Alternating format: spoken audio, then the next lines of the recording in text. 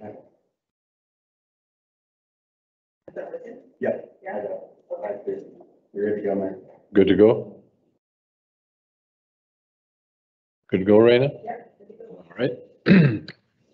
Good evening, everyone. I'll call to order the regular council meeting for Tuesday, May 20th at, due to technical issues, 7:05.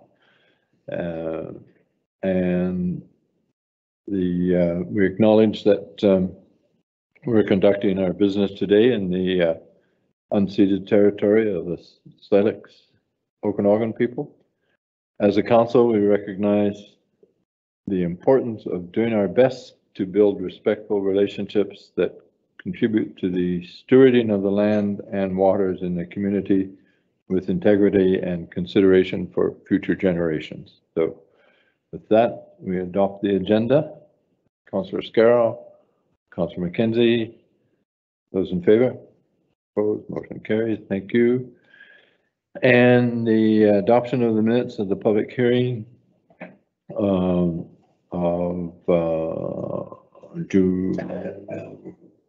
July 6th, 2021 be adopted. Councillor Campbell and Councillor McKenzie. Those in favor? Opposed, motion carries. And the regular council minutes of July 6th. Councillor Ireland and Councillor McKenzie, those in favor? No errors or omissions. Thank you. Opposed? None opposed. The regional district board report is has circulated. Minimal there. Council, the announcement, as there are no council meetings July 21st to August 23rd, and the municipality is still open, but we won't be having those council meetings. And the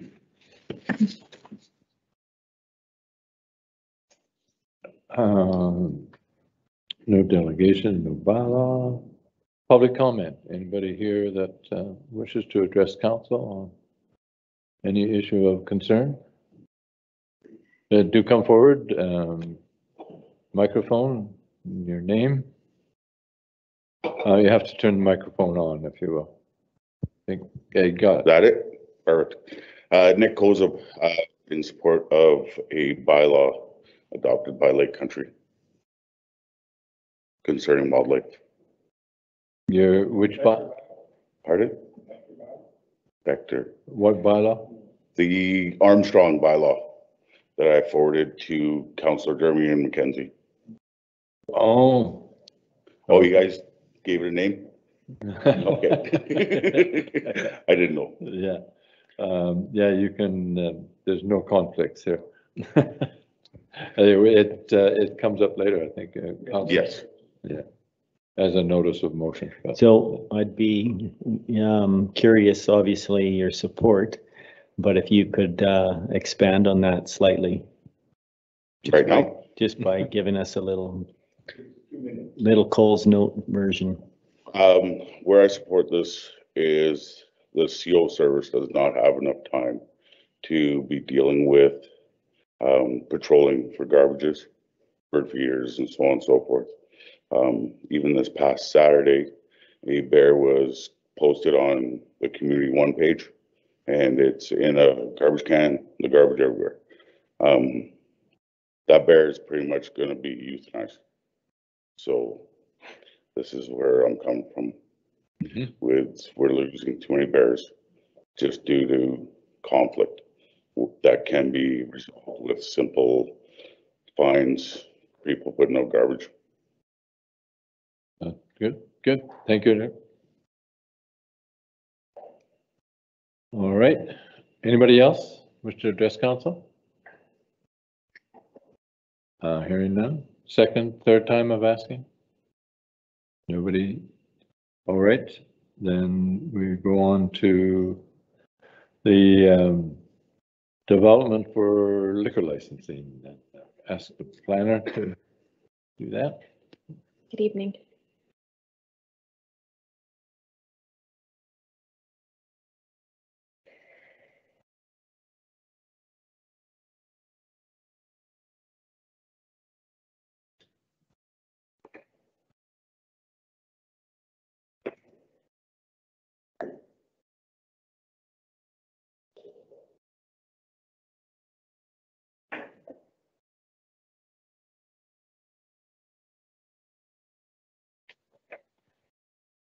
Great. Good evening, Mayor and Council. My name is Tamara Cameron. I'm the planner here, the District of Lake Country. This is liquor license application R 2021-004 for 158 Highway 97 North. The property is within the mixed use commercial future land use designation of the OCP and the C1 zone, town center commercial. And this liquor license application is for a manufacturer's license for Lake Country Brewing Company with lounge and special event area endorsements. And I wanted to let Mayor and Council know that 2 letters were received from neighboring property owners in opposition to this proposal. And the applicant, Mr. Jason McCarthy, is available this evening should Council have any questions for him. So the property fronts Highway 97 within the town center.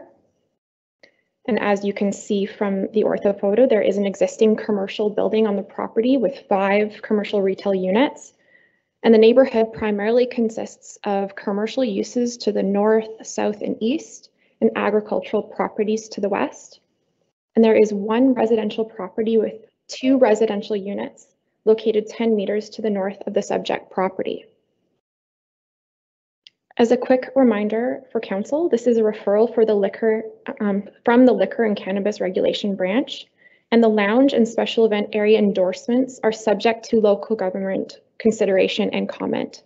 Section 71 of the Liquor and Cannabis Regulation states that the local government must consider the following: the location of the establishment and the person capacity and hours of liquor service of the establishment. Additionally, the local government must comment on the following: the impact of noise on the community in the immediate vicinity of the establishment, the impact on the community if the application is approved, the views of residents, and a description of the method used to gather views, and the local government's recommendations, including whether the application should be approved and the reasons on which they are based. And I did want to note that the options in the council report were formulated per the LCRB's specific requirements. So this proposal is for Lake Country Brewing Company for a manufacturer's license for a brewery with lounge and special event area endorsements that apply to the entire floor area of Unit 4, including an outdoor patio. The proposed person capacity is 105 people. That includes 97 patrons and 8 staff. And the proposed hours of operation for liquor sales is 9 a.m. to 11 p.m. 7 days a week. A food truck is proposed to be on site during opening hours to meet the LCRB's requirements to make food and non-alcoholic beverages available to the public. And this is the proposed site plan, and it shows the commercial property to the north, which is on the right-hand side in the site plan, and all the parking spaces that are available, and the existing business in Unit 4, which you'll see in a later photo in this presentation, already has an outdoor patio. And because I thought it might come up, the parking requirements for the C1 zone are 2 spaces per 100 square meters of gross floor area. Therefore, even though some of the spaces will be taken up by the outdoor patio, the commercial building still has adequate parking per the zoning bylaw. The impact of noise on the community is one of the criteria that the LCRB is asking the district to consider. And it is staff's opinion that the impact of noise is likely to be minimal, as the location is primarily surrounded by commercial uses and orchards. It is possible it could impact the 1 residential property to the north. And then this photo was taken from the north side of the building, looking towards that residential property that I just mentioned. I also wanted to make a correction to something that I put in the staff report. So in the report, I mentioned that the opening hours of Woody's Pub and Turtle Bay Pub. I'm sorry, I mentioned those in comparison to the proposal from Lake Country Brewing Company. But what I used is the hours of operation from their website rather than the approved hours in their liquor license applications, which are included in this table. So as you can see, Lake Country Brewing Company is proposing 9 a.m. to 11 p.m., 7 days a week. This is very similar to Woody's Pub and Turtle Bay Pub in terms of opening, 9 a.m. and 10 a.m., but they are significantly later on some days, such as Fridays and Saturdays. They're approved to be open until 2 a.m. The impact on the community if the application is approved is likely to be generally positive in staff's opinion. It would contribute to tourism in Lake Country and add an additional social venue for residents in Lake Country's town center. However, it is possible it could cause congestion within the existing parking areas.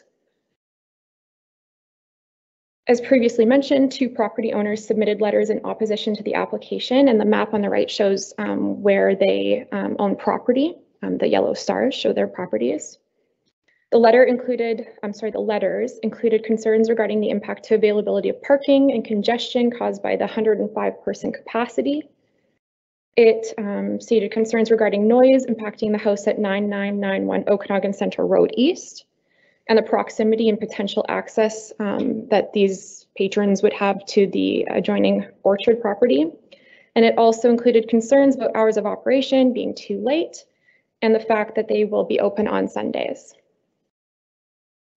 And then before I end this presentation, I would be happy to walk through this very long list of options, but I did want to note 2 mistakes. So I mistakenly put July 8th as the date that the newspaper ad went out, but it was actually July 15th. So you can see that corrected in red.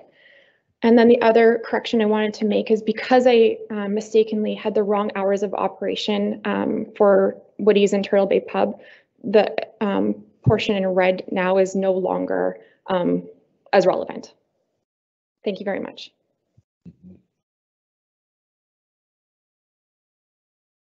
Right. Yeah, good. Any questions for Councillor Scarrow? Thanks very much, Tamara. Actually, some of my questions I'd need Jason to answer for me. We got a moment, Jason? You hear from the applicant, Councillor Reid? Did you want to talk to the planner? No, I would like to. Okay. We hear from the applicant. First, I'll kind of make my little speech, Go ahead. Jason, and then you can address them. I went to all your business owners today, and I spoke to all of them with the exception of the bookstore fella who wasn't there. And generally speaking, it's a kind of a positive reaction I got, with the exception of a couple. But throughout the conversations I had with each of the tenants, they did raise some issues that I'd like you to speak to.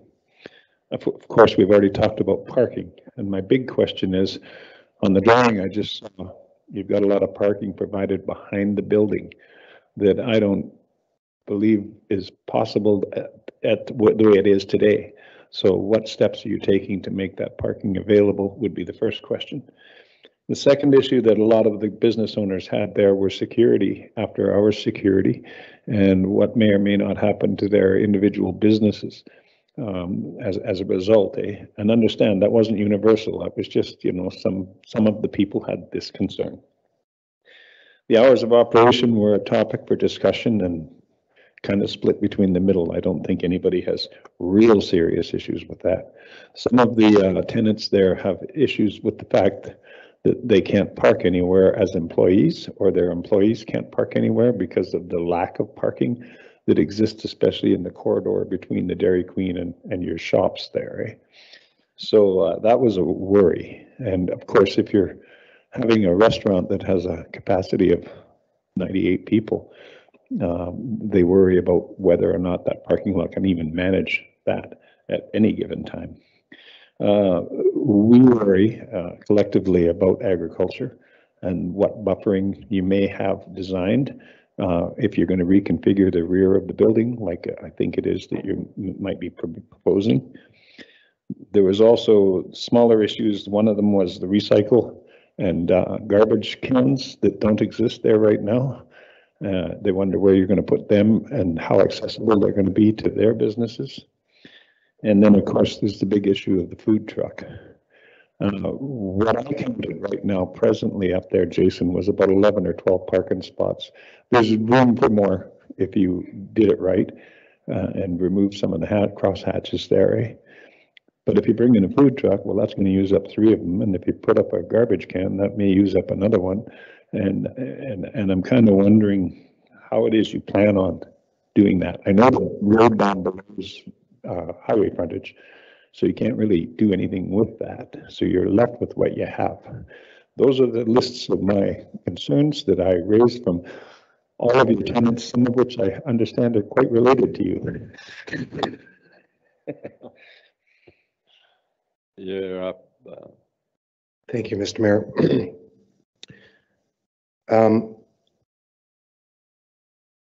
I guess one of my mentors once said, if blah will work, don't use blah, blah, blah. So that being said, I think there's a number of issues that were identified in your questions, some of which are legitimate and some are outside of our control or outside of the control of the application. So I just wanted to start with clarifying one comment that the planner made, which was there were 2 letters of opposition from adjacent landowners. Just to clarify, there was one comment from an adjacent landowner, which was the owner of the orchard. I believe the address is 9991 Okanagan Center Road. And the second letter in opposition was not from a landowner, it was from one of my tenants, that tenant being Dairy Queen. So I'm not sure quite what direction to go in that.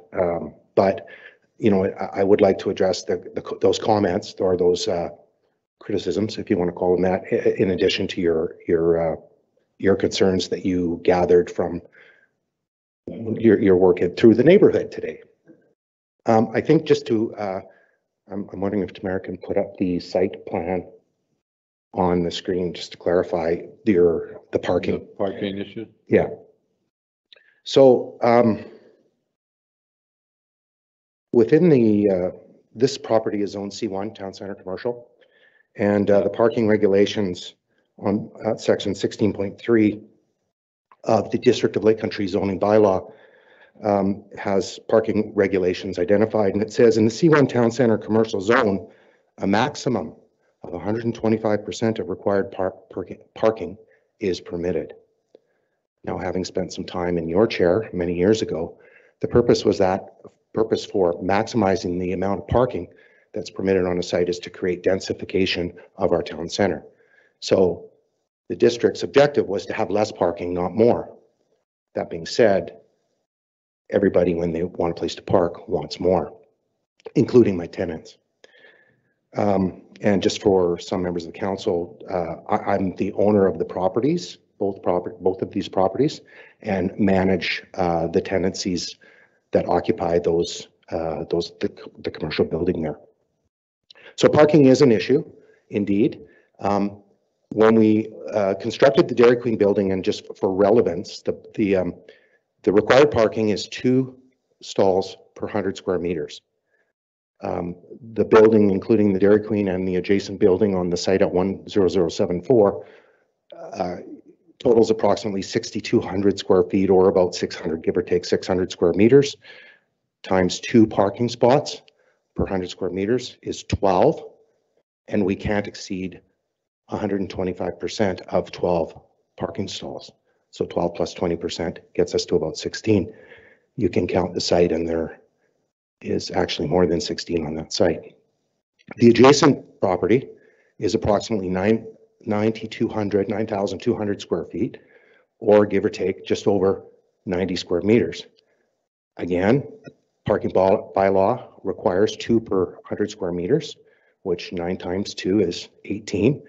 and it cannot exceed 25% of 18. We have 42 parking spots on there, which is probably approximately 200% of the bylaw. So my question is, how are you going to attain those? Yes. So they exist today. If you'd gone around the back of the building, those parking spots all exist. They're there. They exist today and have for 45 years, approximately. You may not have ever been back there, but there's a lot of parking in the back of the building. Now, just to clarify the concerns about the number of the actual use, the actual parking as a use. Parking as a use is dependent on the tenant mix that you have in the building. So obviously office users generally tend to use the building parking for 8 in the morning or 8:30 until 4 or 4:30, perhaps 5 o'clock, even 5:30 in the afternoon. So the density, most of those users there are all office or professional services users. Their office hours generally tend to be between about 8:30 or 9 in the morning until about 4:30 or 5 in the afternoon. If you were to drive down by there tonight, as I did on my way, there were three cars in the parking lot. We have, again, 42 stalls on the south site. And I can tell you that all 3 of those cars were Dairy Queen employees that were parked on the south side. And there were some customers, but not a lot parked in front of the Dairy Queen. It's a ghost town up there after 5 o'clock or 5:30 in the afternoon. So most of the users of this facility, the proposed facility that we're talking about tonight for the liquor license, will happen after 4 o'clock in the afternoon until probably 8 or 8:30 at night. So there will be more than adequate parking, functional parking, and the parking significantly exceeds the bylaw. It's not actually permitted. We could not replicate this building today with this number of parking spots as per the District of Lake Country bylaws. So we couldn't build it today and have that much parking based on the bylaw. We need a variance. So the parking, it has been challenging from time to time. Again, these are 2 separate properties, 2 separate sites. They happen to be owned by the same landlord, but there is no issue on the southern site. There is an issue on the northern site, primarily because a lot of our tenants want to park at their front door, and they are less concerned about where their customers park. But about 6 months after the Dairy Queen opened, which was 6.5 years ago approximately, we had entered into an agreement for off-site parking, which we have had off-site parking for the Dairy Queen site essentially since it was open, for more than 5 years at least. I can tell you for certain that at least for the last 2.5 years, not one single person parks in our off-site parking. Not one, because they all want to park at their front door. So the concerns of the existing tenants, though I don't want to dismiss them, they have been addressed, perhaps not as conveniently as some of those tenants may prefer. We have an excessive amount of parking for this type of operation based on the hours of relative activity within the business.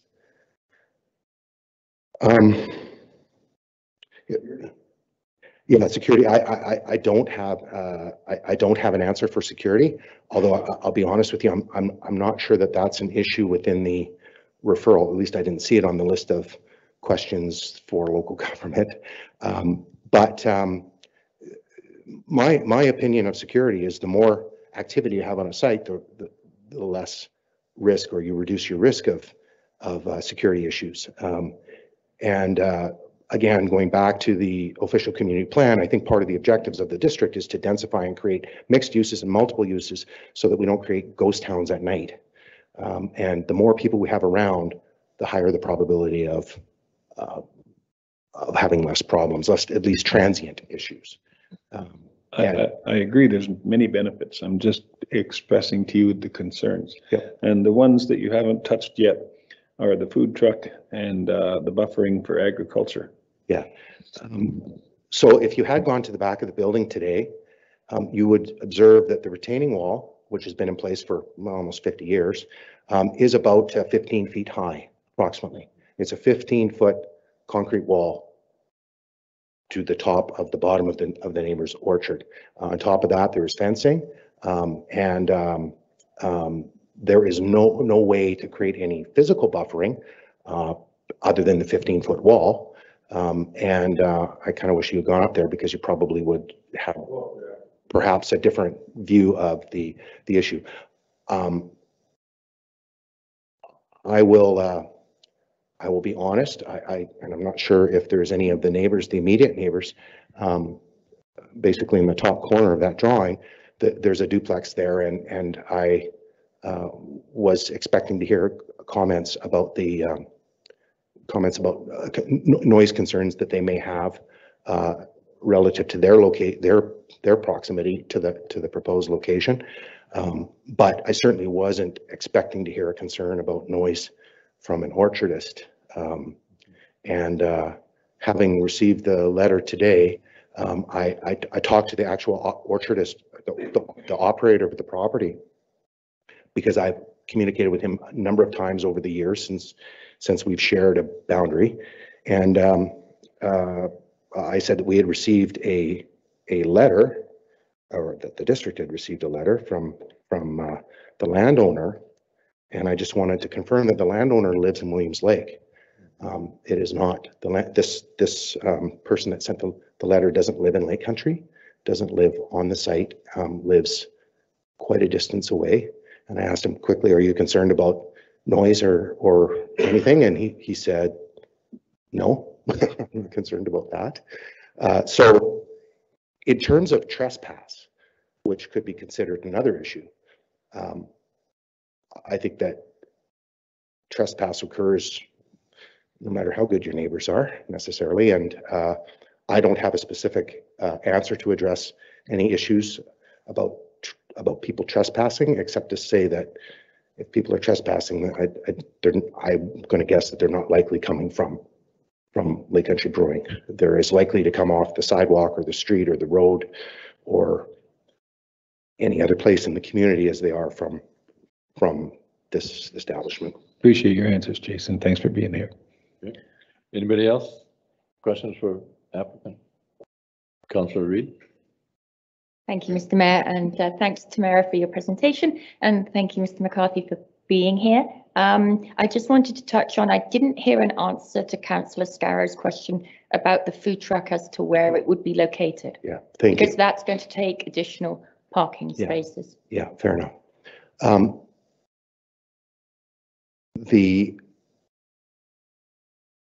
If I could back up just a little bit, indeed, it will take a parking spot, potentially. Yeah, they're not bigger than a truck, but just where is it going to be located? I can't answer that. It would obviously be in the front of the building, right? Likely. So, having been to a number of the give or take 25 or so breweries that are located in Kelowna, this is a very common function and feature of these types of operations. It's actually quite cool. It's kind of fun. Because they offer a variety, different days of the week, have different food vendors. Some of them literally are not much bigger than this table. Okay, that's an exaggeration, but they would be smaller than this table. Some certainly are bigger. They're larger vehicles. But in general, they're not going to occupy more than a single space. And again, if you were to drive by up there right now, there's probably about 65 empty parking spots up there right now, 60 anyway. So there is an abundance of parking on that site. So, sorry, thank you. You asked me the food truck. My apologies, Councillor Reid. Sorry, you reminded me that. So don't worry, so you mentioned a couple of times that you were referring to the license application and kind of like taking us back to that. So I'm just going to also follow that instruction and just looking at a couple of the areas which have not got answers. Okay. So there was the outside patio, and one of the requirements are from the licensing board application is how will you monitor and control the patron exit and exit through the patio area? And I didn't see a response to that. And then my other question, which is why I asked the question about where the food truck would be located, is that obviously one of the requirements is that alcohol is not carried through an unlicensed area. So where that food truck is located, impacts that requirement and how that will be monitored. So I just wondered, there weren't answers in here, so I just wondered how would you manage both of those aspects? You can't carry your beer when you go to pick up your food. No. The- So how, there's no information on that, so how that will be monitored? Will you have staff out in that area monitoring patrons? So the liquor control and cannabis branch, whatever they're called, have specific physical requirements to create separation between the licensed space and the non-licensed space. Right. And those requirements include a physical barrier, their actual fencing or other ways of keeping people from walking outside of that area with liquor, with alcohol. Okay, so it just wasn't addressed in your application. Yes. The requirements that were required to be ticked were left blank, so that's why I'm asking the So, question. Councillor, the requirements of the regulation are about, I'm going to say 50 pages long. Right. They're significant. And some of them are physical, some of them are operational, some of them, there are a number of requirements. This part of the process is, I believe, to collect for the licensing branch to collect information about the impact on the community as it relates to noise, traffic, those things. And so My concern is, again, where the food truck is located, there will be patrons. Are they crossing into the lower half of that southern parking lot? So when you've got the capacity that you have of 97 patrons coming and going, I'm just worried about, from the safety side of things, where the food truck is proposed to be located. Is it going to be near the Dairy Queens? So do the Dairy Queens visitors need to be concerned about people crossing from the brew pub to the food truck? I'm not sure. Yeah, so that's not in the application, but I can tell you that from an operational perspective, Right. it would make the most sense to me that it would be parked immediately adjacent to the access to the main entrance. Okay, so it would kind of impinge on the parking spots in front of the businesses to the left and right of that property. Correct. And because you're the landlord, that's your prerogative to do that. So those patrons would find another parking spot further away. Yes, Presumably. Okay. presumably right. they Yeah. would, yeah.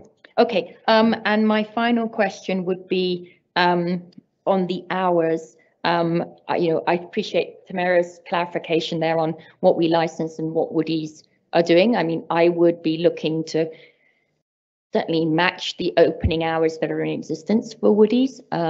I do love the idea of a brew pub.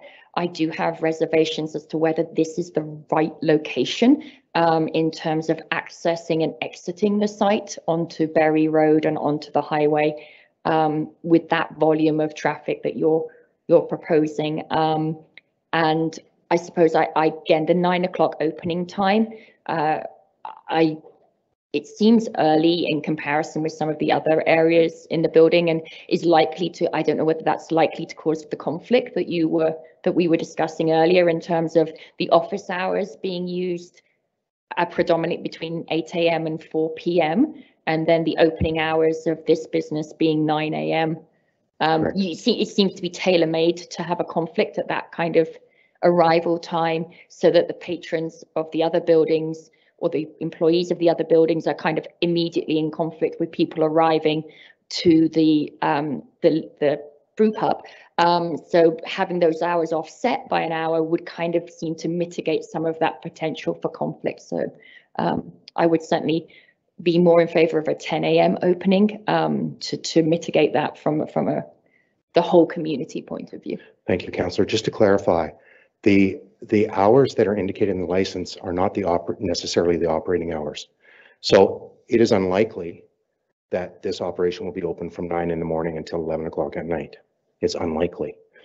Most that I'm aware of, at least during the week, are open anytime between 3 and 4 in the afternoon, and are usually open till 9 or 10 o'clock at night. So the license hours are as a requirement of BC.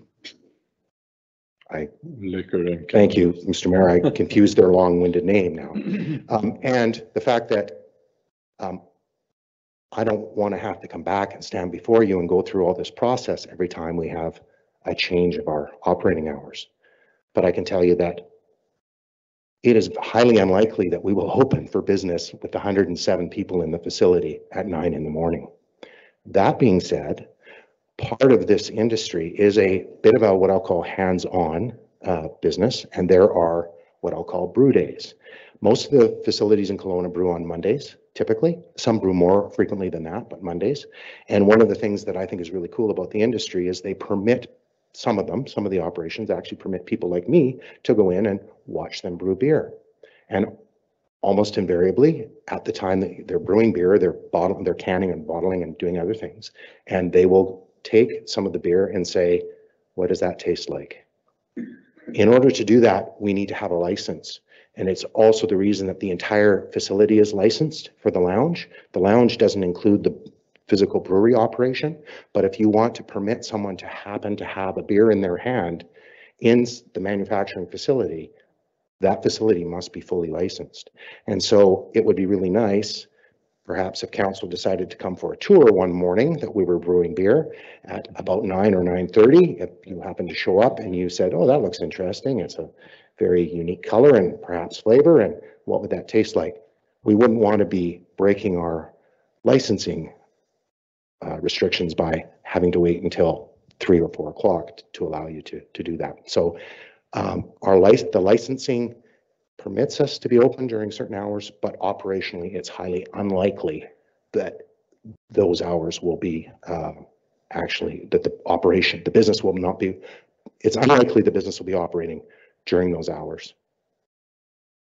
All right, thank you. Anybody else? Councillor Gamble? Thank you, Mr. Mayor. And I just wanted to ask a couple of questions. So the one issue that I didn't really hear much of an answer for was the access onto Barry Road. I know that you can get certainly out of the facility and in one, you know, if you're going on the west side of Highway 97, you can get in easily. I'm just wondering about what your plan is. I'm just thinking, you know, if, you know, closing time, if you've got a busy night and you've got a lot of patrons there, and they're all going to be heading up Barry Road, you know, I know if it's closing time, it may not be as busy as we think, but, you know, it is a concern. It was raised by one of the people writing the letters. Yes. Or the lawyer who wrote the letter, I think, on behalf of Dairy Queen. You know, we know how busy it is with Dairy Queen. I mean, we're very lucky we got the advanced screen. That's been very helpful. But now we're going to look at a lot more traffic, and there's no traffic impact study. I'm going to ask Mr. Salmon to comment on this after you're finished. Yes. Yeah, so Mr. Salmon is probably more qualified to comment on, Well, you're the on traffic impact than I am. But just to clarify, the access for 10058 Highway 97 is a fully full width highway intersection with a right in and right out, no left turn permitted at the south end of the site. Okay, so that's, yes, which I'm aware of that, Yeah. yes.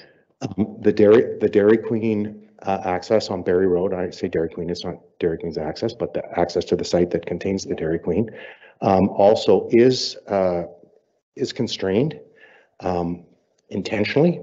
That was designed on purpose to slow traffic, to slow people that are accessing through the Dairy Queen site. Again, I would identify or suggest that the engineer is much more qualified to talk about traffic design and impact than I am. But certainly my going back to my Dairy Queen application days, there was a full traffic impact study done, but the focus of the traffic impact study was on the drive-through, not on the balance of the balance of the units in the facility. And you know, all I can say is the Dairy Queen traffic between 6 and 7 p.m. at the drive-through is challenging. It's an operational challenge, and I will be challenging back to the operators to resolve that problem or to reduce the problem if possible. But I do acknowledge that Well, when- that access on Berry Road is physically constrained, but it is physically constrained on our site. We had no influence on Berry Road, although I did pay for that advanced light left turn off the highway. The actual on-site parking lot design is intentional to slow and designed to slow traffic. But is the intent to use that as one of the main exits from your building? Well, From I'm your facility? probably, yes. I mean, is that the intention? It's hard to tell people they can't turn there. But yes, will they use it? I'm sure they will, yes. Yeah. So it is an issue, definitely. I mean, you know, there are pluses and I mean, obviously having the business in the community would be an asset. I can see that. You know, but I mean, that is, you know, I would love to see some way to sort of mitigate that impact. That's the one issue to me that was a bit of a challenge in my mind. Perhaps the district could put a left turn light or left turn intersection there at Berry Road. Well, I'm kidding, Councillor. I'm just kidding. No, I did before, I'm going to ask Matthew to come up. The question I also had was about the tables. You talked about the lounge part and we don't really see inside the building so much. What is your plan inside? How big an area are you proposing for the lounge area inside? There's a picture. And I probably couldn't see it. I couldn't open mine for the longest time. I'm going to admit, Councillor, I haven't probably looked at it for 2.5 months. Oh, good. So I don't know the actual square footage. It's probably about, I would say about half. Washrooms are about a quarter. The manufacturing is about a quarter based on my recollection of the layout. Yeah. And that will likely change. Again, just to clarify, the licensing process through the province is quite long and arduous. And so as we move through that, there will be changes to the design, the layout, the interior layout of the facility to meet all of their multiple pages of requirements. And our objective was to get the application in its generally current form to address the concerns that the community is asked to answer to, which is sound, hours of operation. I can't recall whatever that list was that your planning staff provided to you. Okay, so I'm also wondering about food. You're not obviously planning at this point to serve food inside the area. It's going to be brought in from the food truck, that type. Brought in from the food truck or elsewhere. Yeah. So we would encourage you to bring in your own food if you choose to. I see. Alternatively, there are delivery options, if I could use that. The focus of the brewery is we certainly will allow food to be brought in from elsewhere and encourage people to do that. I don't know how many of members of council have been to a brewery in Kelowna, but it really is it's a different kind of experience. It is, you will see people that literally bring their food in and play cards or video games or have their kids there, bring in bakery, bring in Dairy Queen. It's a very cool experience that's not limited to only buying product that's produced there in the facility. Yeah. It's much more. Being in one of Yeah, those ones, it's I've been much- in the ones where they produce food. Yeah, it's much more, there are a lot more options to that. Yeah. The food truck solution is to meet the regulation requirements. The regulation requirements require that we have access to food during certain times, and that is the purpose of the food truck solution, is to meet those technical requirements by Okay, thanks. liquor licensing. Yeah. So the only person I need to speak to is Mr. Salmon at this point. Thank you, Mr. Mayor. Thank you. No more questions? Anybody else? Matthew's going to respond. Oh, okay. Yeah. Yeah, through your worship, could they just get clarification as to the question, please? Sorry, but I thought you might be a good person to ask just about the access onto Berry Road. And I know sometimes we do ask for transit impact studies. Is that required in this case? Different property. So from my understanding, the application in front of council right now for the liquor request, Sorry. I'd have to refer back to Tamara as to whether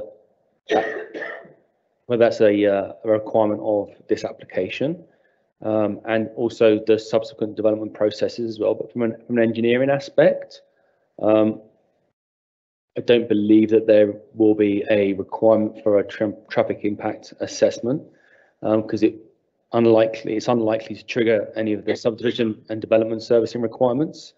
It will be subject to the requirements of the sanitary servicing bylaw, especially when it comes to the waste product from the operation. That's an issue that will have to be resolved. But that's the only servicing aspect that is kind of on the radar right now. One aspect we could look at is the access permit, and to see whether there's any substantial change in the access permit that was issued, and if so, that may trigger some further traffic analysis. But again, that will be subsequent stages of the process once the application's been seen. Okay, Raymond, you had your hand up? Thank you, Mr. Mayor. Our Director of Planning and Development would like to speak. Easton, can you put the video on the screen? Jamie, can you hear me? Can you turn your camera on? Oh, there we go. There he is. Yeah, thank you very much, Mr. Mayor, members of council, just joining you from upstairs. With respect to issues like a traffic impact assessment or a traffic impact study, those would typically be done at the time of land use decision when the zoning is granted to a property. So that would typically not be a requirement of that level of assessment at a liquor license referral stage. In this regard, would be more for the qualitative comments around that from council and the community, which would be sought through this referral process, but not a thorough reassessment of the traffic of the site, which would be done at the time of, should this property be zoned as it currently is. So in some regards, the land use decision here has been made. It's more about the operational components of the decision.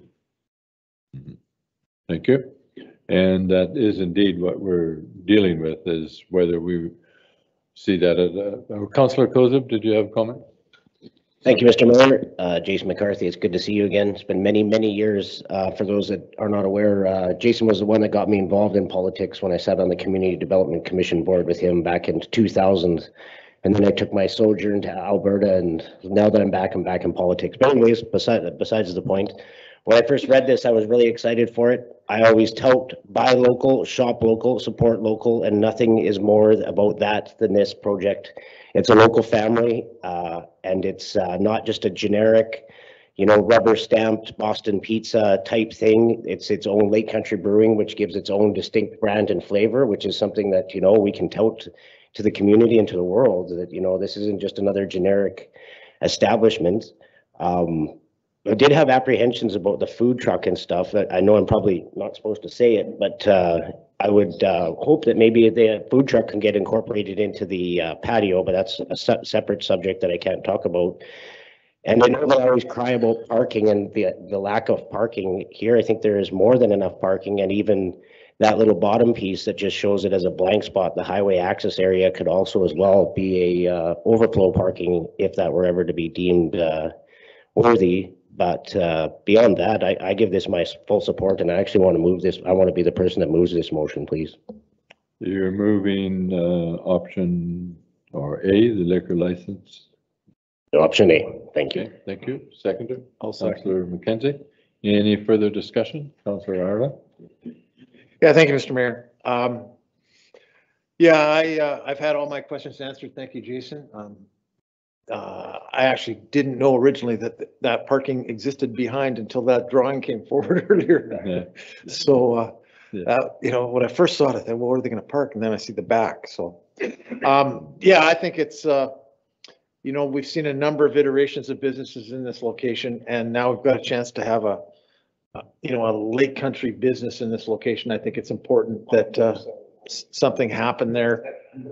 We cleared the way a few years ago to have Lake Country Brewing, or some sort of brew pub in the community. And as we all know, there's not a lot of options in terms of commercial space for that.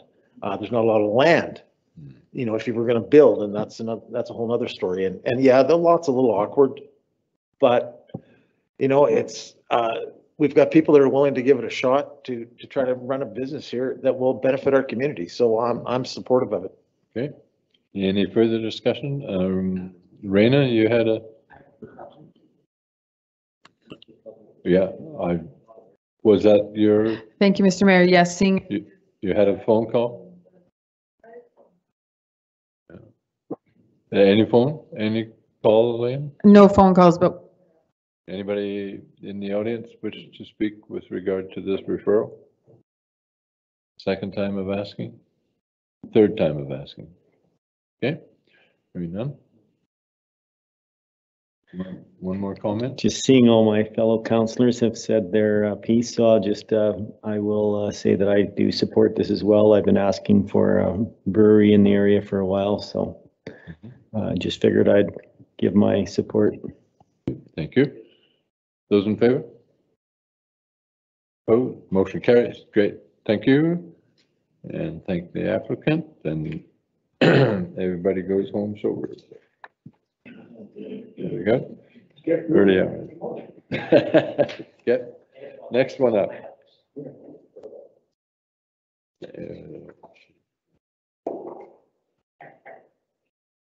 You see, there are more options with that one than any other.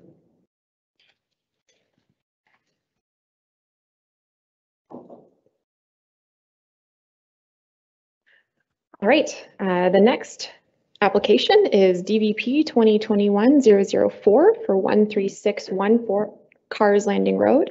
This property is within the Rural Residential Future Land Use Designation of the OCP and the RR2 and W1 zones.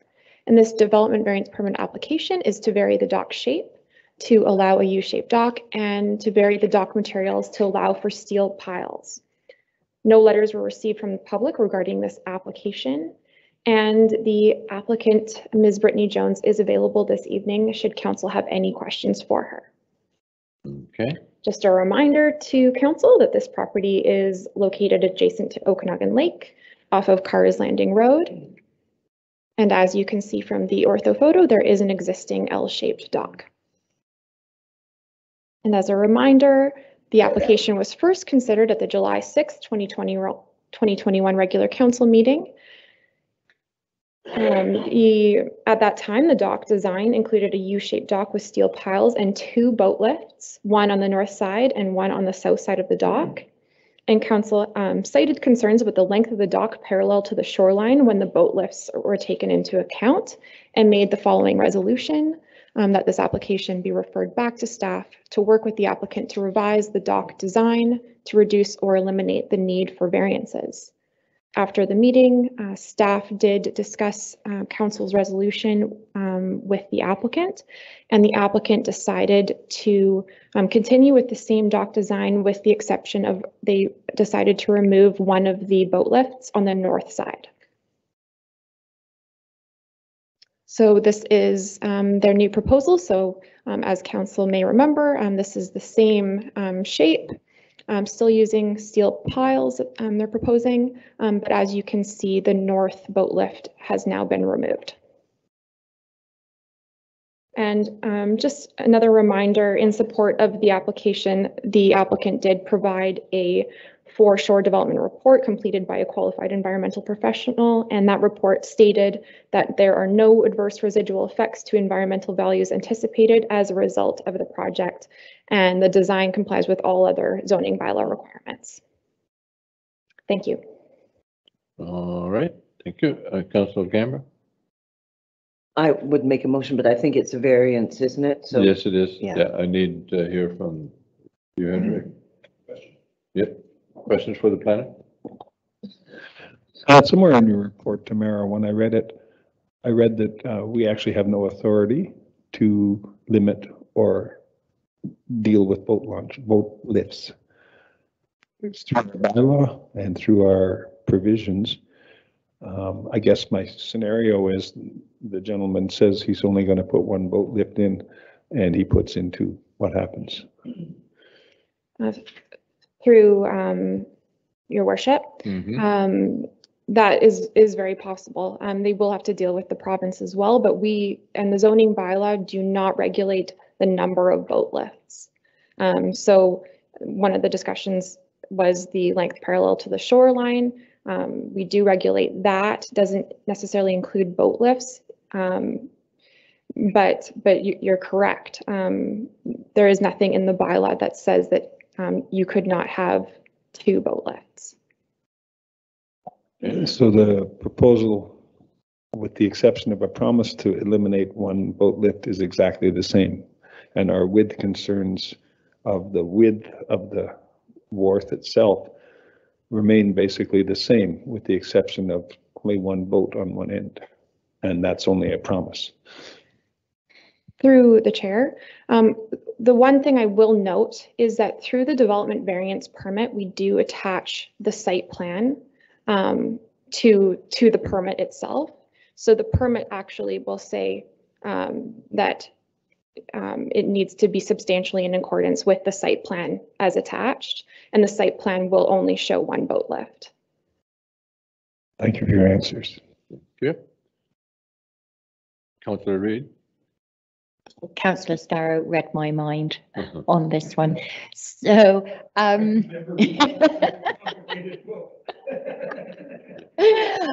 so where, I mean, I appreciate the applicant coming back with this amendment, but how can we, again, I'm still struggling with how we would enforce that should the owner decide to put another boat lift back onto the north side. And I would say, as an aside, that's something that we need to address in the zoning bylaw when we look at the dock review that we're planning. So I think we specifically also need to look at boat lifts and in particular piled boat lifts. But where do we stand on that, as a district? If the owner decides to put a boat lift on the north side after we've approved this? But we're dealing with what's being proposed, not what ifs. So what are you suggesting? If they build it and then put a boat lift on the north side at a later date, what remedy does the district have to enforce what we're seeing in front of us? Same as any other, let's say they're in contravention of what they're permitted. We'll hear from Raina.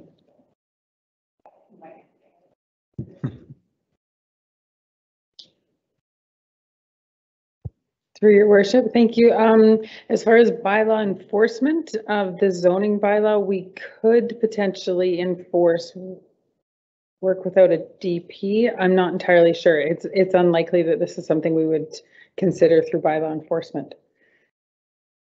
I would recommend the likely would be a review of the zoning bylaw, like Councillor Reid was suggesting. Okay. No building permit? Yeah. Can I ask a question for Director McEwen in terms of the time frame for looking at the dock bylaw, part of the zoning bylaw?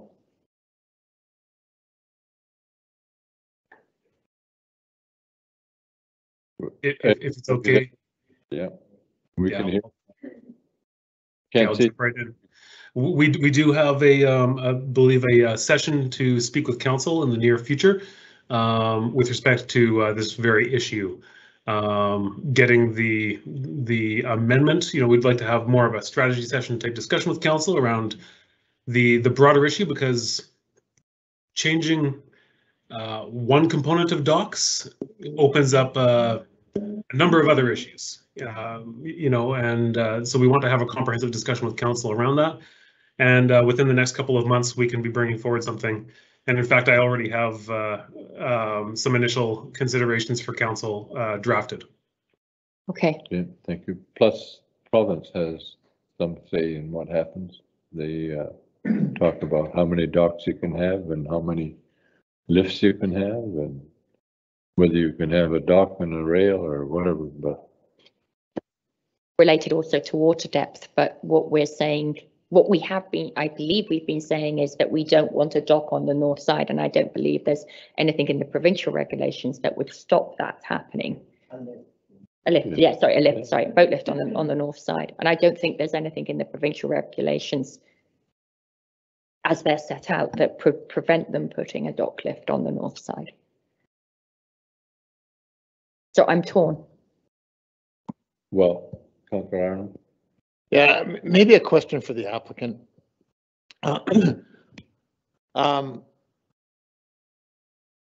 Did they consider having the U like most other U-shaped docks, where the boat actually fits in to the to the 9 meters? And then, you know, if they put a boat lift on the outside, well, they put a boat lift on the outside that accommodates 2 boats.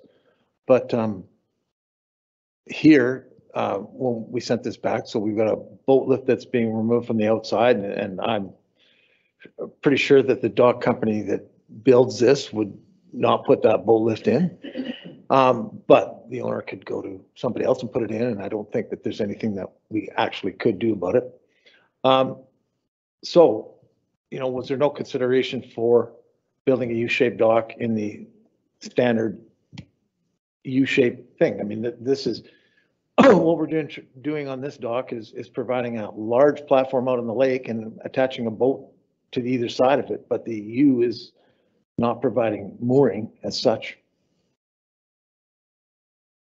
So maybe the applicant can. Is the applicant available? Yeah.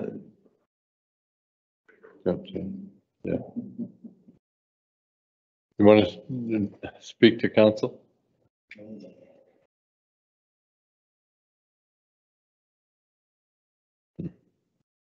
And your name, please, for the.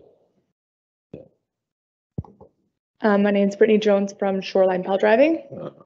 The reason it's an existing dock, and for us to put out a U the other way, we'd have to replace multiple sections of the concrete that's currently there.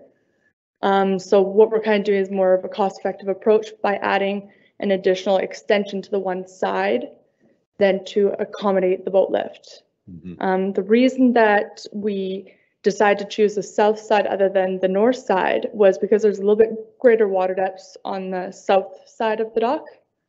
As you can see from like an overview that I was just looking into the paper documents, but that was the reason for choosing that. And then also just because we chose the U this way due to just not having to replace everything. Thank you. Okay. Good. Thank you. Thank you. All right, and this is for anybody else in wish to address this variance from the gallery? Second time of asking, third time of asking. Hearing none, I need a motion. Option A. Motion option A. Move.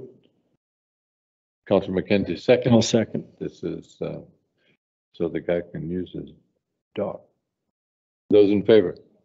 Oh, yeah, discussion, question? Just to put, I'm sorry, the applicant, you're going to hate me for this, but just to put an alternative out there, could this wait until we've done the work on the dock rezoning that would then allow this to come forward with potentially restrictions on, or not restrictions, but with boat lifts included in the specification of a dock that would then allow this to go forward, possibly without variance, but it would mean waiting until that process has been completed. So I'm sorry, but it would just then sit it within the framework of the bylaw, but I just wanted to put that out there. Okay, thank you. Director Jamie, wanted to speak. I'll get you, Ben. Yeah, thank you very much, Your Worship, and I can certainly understand that sentiment. With this proposal having been submitted under the existing bylaw, it would be considered lawfully non-conforming, and would have to be considered under the bylaws of the time of application. So whereas we don't currently regulate the number of boat lifts, for example, that would be something that probably would not be applicable to this application, even with the changed zoning bylaw. Okay, thank you. Councillor Gamble. I would like to support this because I think the applicant has made a big effort to change this. And I'm going to trust that the owner is going to be good for his word. I would like to see the design drawings attached to the submission when it goes forward, as our planner has indicated she will do. So I'm prepared to support it. I think that the applicant has made an effort here to try to address the issues that council raised. Thank you. Those in favor? Opposed? None opposed, motion carries. Oh, you're opposed? Councillor Scarrow opposed. Okay, motion carries. Thank you. And you're up again.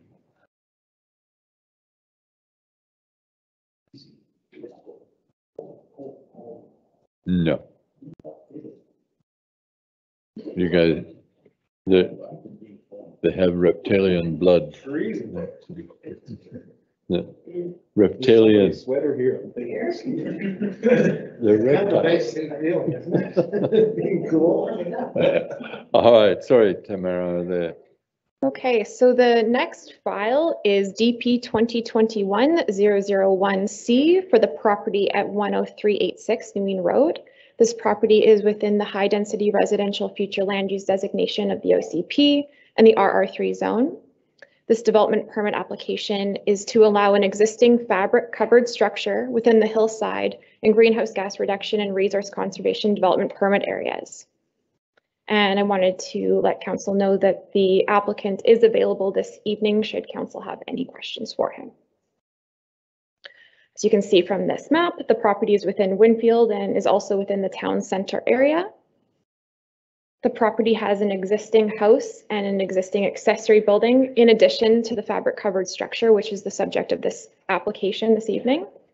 The property slopes up steeply from New Wien Road and then flattens out where the structure is located before sloping up again towards the top of the property. And there are existing mature deciduous trees, as well as a fence that provides some screening of the structure from the road and the residential property to the south. Bit of background, the structure was built without a development permit or building permit around 2017. The building department became aware of this structure around June 2018 and sent a letter to the property owners requesting that they apply for the required permits. This is the site plan that the applicant submitted with his application, showing that the tent is 114 square meters in size, and it does meet all the zoning bylaw requirements in terms of setback and height, site coverage. The structure is used for vehicle storage, I believe vehicle repair as well. And it is located near the front of the property at the top of the hill and is partially visible from across Highway 97. This is what it looks like. Another image, this is taken from New Wien Road at the bottom of the property, so you can see that there is a fence and some existing vegetation screening it. This is taken from a little bit further down New Wien Road, again showing that there is existing trees that do provide some screening of this structure. And then, one more slide. Yeah. And this photo shows that the applicant has planted 4 additional trees to screen the structure. Overall, the hillside and greenhouse gas reduction and resource conservation development permit areas do not contemplate fabric covered structures. Therefore, many of the guidelines don't apply very well in this situation. Of the guidelines that do apply, the proposal meets slightly less than half. Thank you very much.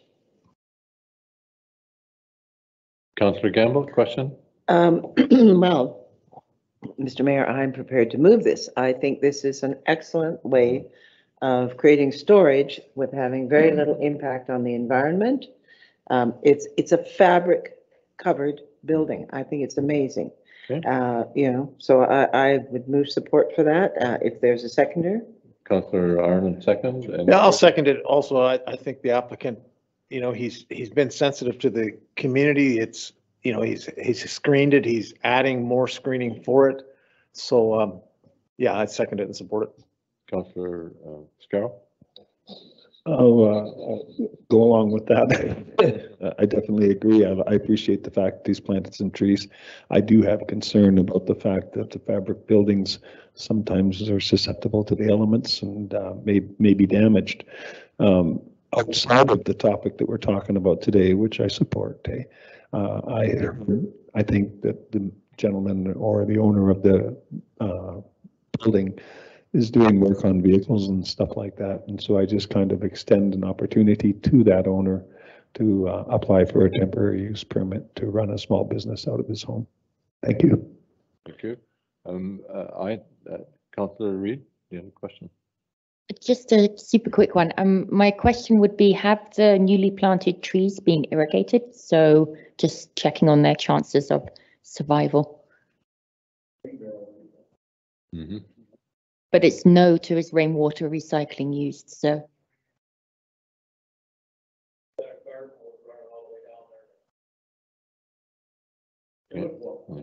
Yeah, no, that was just my question as to whether they're irrigated. So thank you, sir, for providing that information. I got a whole bunch of old hot rods. I store them in there. I got a little shop up in the garage there. And that's where I flow hot rods and stuff like that. Enough and one can have a look. Thank you. Those in favor? Opposed? Motion carried. Thank you. I won't raise the question. Oh, we're done. Nuisance amendment, is that the one? No. Community engagement.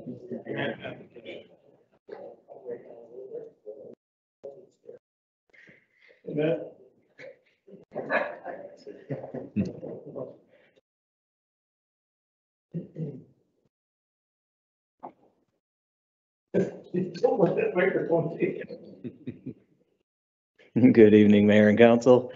Here before you regarding 3 applications for the Community Engagement Grant. These are 3 new ones. There has been 3 previous ones falling under the same intent, working with community groups to undertake works, mostly on municipal land, to support both the community group and the public. One is from the Tennis Association, which supports a storage shed so they can keep equipment down at Woodsdale. The other one is a request through the Pickleball Association at Benchlands for a set of bleachers and a gate into the pickleball court, because there is no actual entrance into there. It has to go in through either the tennis court or the multi-sport court. Third one is from Rotary in support of the annex at the museum in Okanagan Center to make that a 3-season cafe rather than just the typical summer season that they have. A couple opportunity and benefits there. I believe all of them benefit the community in general. That one there allows to the museum. The council has asked, all of our community groups that ask for that request funding to diversify their revenue streams. And I think this also meets that intent, that they're allowed to have their operator of the cafe have a longer season. So it's a double benefit, I'd say there. So those are the 3 applications. And there's multiple options that we separated out together, individually, or none. So I leave it at that for council's contemplation and questions. Councilor Ireland. Thank you, Mr. Mayor. I would move that we support option A. I think that all of these applications are in the spirit of what we're trying to do for the community. They all not only benefit the groups that are doing them, but they benefit the community as a whole. And, they're not restricting anything to any single individual group. So it's actually improving all of our facilities. So yeah, I motion option A. Option A, Councillor McKenzie. I'll second, but just a couple comments. You have in there that there's 6 grant applications on the bottom there. Mm-hmm. So is that 6 counting these 3? Yes, there's been 6 total. So 3 previously. So Oyama, Carsline Recreation Association, and Walk, so Mackey Road Trail and Coral Beach North. So we have 7,000 left? No, this is the completion of the money. Yeah, the 7,000 was previously committed to those 3 projects. This is 8,000 for the total. So we're all used up for 2021. Okay, just want to clarify that. I wasn't 100% sure. Thanks. Councillor Gamble, you had a comment or question? No. Councillor Reid? Thank you, Mr. Mayor. Thank you, Matt. I just also I think it's important to acknowledge the contributions that have been made in terms of district staff time towards these projects as well. So on top of the 8,000 in terms of capital, it looks like we're also got approximately 7,200 in terms of staff time. And I know that's happened with some of the other projects that have come forward, particularly in the Cars Landing area. So I just wanted to say thank you to staff for fitting these in within the operational budget, I'm assuming, and with all the other priorities that you have. I'd say this is an opportunity cost because it is a fixed cost in terms of wages. It's Right. how we've appropriated the time rather than an operational sort of budget component. It's a fixed cost of the time that we felt that these projects were worthwhile, putting the opportunity cost to that rather than an additional operational cost. And But I yeah, thi- to support these projects. Yeah, obviously. yeah. And I think it's important to also note the significant contribution from the Rotary. Very much so. The total project cost is 25,000 and they're bringing 20,000 to the table. So whoever was involved in the fundraising, thank you very much for doing that. One more comment on that. In terms of Rotary, I would like to give a significant shout out to them just in general, the amount of work that they've done through volunteer in kind and actual cash contribution. If anybody attended the Lobster Fest, we'll call it, that group of people has put a significant effort into this community for a number of years, whether that's event driven, capital driven, or just volunteerism in general. So I think we can all learn from that group of people what community spirit is. So I greatly appreciate their work, and I know Mayor and Council does and always has. Yeah, certainly do. Councillor McKenzie. Yeah, I just want to acknowledge that too. I spent a couple their calls with the Rotary group, and that's definitely a very passionate group. So I just, I'll echo those comments because I think that is a very good community organization. So, and just one last little comment on your time there. Appreciate your extra time after your team got knocked out early in the playoffs this spring. I will bite my tongue at this point because I can't really defend anything about it. I just have to take my lumps. Yes. I could comment about the Buffalo Sabres, but I will not. I do have one more comment though. I think more just for council. The value proposition of this community engagement grant has been leveraged in the multitudes on here. So there's been contributions from each of these groups on each of these projects, the community engagement grant, but the outcomes have been significant. So we're looking on the $15,000, the return on investment, if we're looking at that way, has been astronomical for the community. So thank you to council, I'd say on behalf of the community and staff that having that purview to provide these funds to, on the engagement, even with the community, I think it's been beneficial there to show that partnership. Right. Thank you. Councillor Scarra. Matt just said it. I'm very excited about the Community Engagement Grant Fund that we created last year. It's the only opportunity, or one of the better opportunities we've had to put dollars directly in the hands of those that do the volunteer work around this community. And one of the considerations I'd like is to maybe expand the 15,000 to a little bit of a larger number next year, and maybe we can even gain more benefit from it. I definitely agree with Director Bader that the community involvement portion of this has value, great value, and we're making this $15,000 into $1 million, in my opinion. So I definitely support this, and I'm looking forward to talking about the bridge project next. I have Councillor Arla next. Yeah, thank you very much, Mr. Mayor. Yeah, I'd just like to echo the comments about Rotary. I've had quite a bit to do with them and always volunteered to help them through their other events and things. And what they've given this community is really incredible over the years. I mean, from the food bank onwards, there's so many projects that they've contributed to and run and come up with incredible, like the Lobster Fest. I mean, that was an out of the box idea for COVID that, they didn't have any of their traditional fundraising methods, and they came up with this idea of a drive-through lobster thing, and that was fantastic. So kudos to all those people, because our community is better for them. Lobsters. And you might ask Councillor McKenzie over there, where Jack Eichel's going. Yeah. All right, those in favor? Opposed, motion carries. Thank you. Thank you, Mayor and Council. Grant and aid application. Thank you, Mr. Mayor. That one's mine. So different grant application under a different pot of money.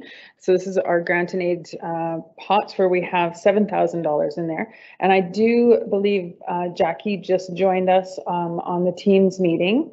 So she's available, and she also, I believe, invited the member of the church where the proposed fridge will be located. So they have a couple of slides to show council. But just to let council know that they are requesting $2,500 from the grant and aid fund. There is not $2,500 left in the grant and aid fund as it stands right now. There is $2,169 remaining in that fund. So if council did want to issue the full 25, there would be 2,000 available, and then the remainder would have to come out of potentially council contingency, or you can look at alternate amounts. So there's those options presented for council, and if Jackie is available, I believe that she had some slides to show council. See if we can get her over on the screen. I had a question. I don't know if you can answer. In the report that said they were working with the United Church, but they weren't sure if they had an agreement with the United Church. And I tried to get hold of somebody in the church council, but nobody's answering their phone these days. I can maybe comment on that, because I did meet with the Minister Joan Kessler today, and we did talk about this project quite a bit. And definitely the proposal is to have it on the church property. It won't be able to go to council until their meeting in August. That's when they meet. And, you know, if we do make the motion, it could be subject to that approval, you know, because I'm, from what I've talked to in the congregation, that is the church I do attend. I don't know if that puts me in conflict, but I don't think so. What I've heard is there is support for this type of thing. Okay. I believe that's correct, and I believe Jackie, the applicant, did invite one of the members of the church to speak to it, but at the time of the application had said that it was under review. So, so that may have changed since that time, but it looks like we do have Jackie up on the screen. Good. Hi, Jackie. If those, if you would like to go ahead, council can hear and see you. Sure, great. Can you hear me? Sort of. Oh, should I talk a little? Maybe I should talk a little louder. Can you hear me better now? Yes. Yep, that's good. Oh, good. Hi, everyone. Thanks for having me today. Yeah, I do have Joan on the call too. I don't know if she was having some troubles connecting on Teams, so I don't know if she's able to talk or not. But I can speak on her behalf. So I have been speaking with her, and she's part of the church, as Penny had mentioned, and they're just looking at securing the location and getting approval with their council members. But that it does seem pretty positive right now to go ahead with that. Okay. Any questions for Jackie from council? Councillors. Councillor Scarrow? Hey, Jackie. Hey. We've been told by our staff that we're just a little tad short on cash. Would a number like 1,500 or 2,000 go a long way? Sorry, I couldn't hear it very well. I'm sorry, I'll speak louder. We're a little short on cash, being told by our staff within the grant and aid budget. And we wouldn't have enough cash to give you $2,500, but we may have enough to give you somewhere between 15 and 2,000. What would that do to your project? You know, we'd be happy with anything that you're willing to provide. Our budget right now is an estimate, and we don't know exactly what that's going to look like. We've been talking to the Kelowna community fridge as well to get an idea as to what we can expect, but their initiative is also pretty new. So yeah, we're happy with anything that you're willing to provide. Okay, thank you. Yeah. Scarrow? I'll move $2,000 support. Okay. Councillor Gamble second. Any further discussion? Councillor Reid? Thank you, Mr. Mayor. I don't know, do we still have Jackie on the line? Or did we lose? I'm here. Oh, fantastic, Jackie. My question is more kind of practical, and forgive me, this is my lack of knowledge about community food fridges. Is the fridge going to be within the United Church, or is it outside the United Church? It's outside the United Church. It'll be on the west-facing side. That's what they're proposing right now for approval. And so it can be accessed 24/7 by those who are willing to stock it and those who might need food from it. Okay, thank you. And how will you monitor the quality of that food? Is that because obviously it's outside in the heat? Yes. So from a food safety point of view, given some of these food might be going to young families, how is that managed? Is it? It's in the fridge. Well, I mean, things go off in a fridge. So, yes. So is it a process of monitoring it each day and checking for the viability of the food, or what's the situation? Yeah, so it's actually a fridge and also a dry goods structure. That's what we're proposing. That's what Kelowna has done. That's what the Calgary location has also done. And what they do is they have some volunteers that have signed up to take shifts throughout the day. And that's what we're proposing, is that we'll have volunteers to cover off at least a couple shifts a day, just to check for food that, you know, if anything doesn't look right or has gone bad or anything like that, you know, pick up garbage, keep things tidy. Super. And my understanding from the budget is that the donation from council would be used to provide food? Potentially, yes. We're hoping to get the building materials and the fridge itself donated. If that doesn't happen, then some of the money might have to go towards that. And also some of the potential repairs that might be required later on down the line. But some of it might be for food. Yes, we have been told from the Kelowna fridge that sometimes there's just not enough. I mean, it fluctuates depending on the season as well. Probably need a little bit more. It would probably need a little bit more assistance in, say, the winter when there's less fresh produce available. Gotcha. Yeah. Gotcha. Thank you for the information, and thanks for taking this on as an initiative and supporting the community. Thank you. Welcome. Motion, those in favor? That was Councillor Scarrow and Councillor Gamble, yeah.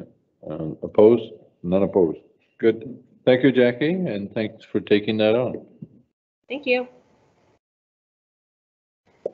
Next one. Nuisance bylaw. Yeah, amendment to be read a first time, second and third time. I have a bit of a presentation for you, but I will keep it short.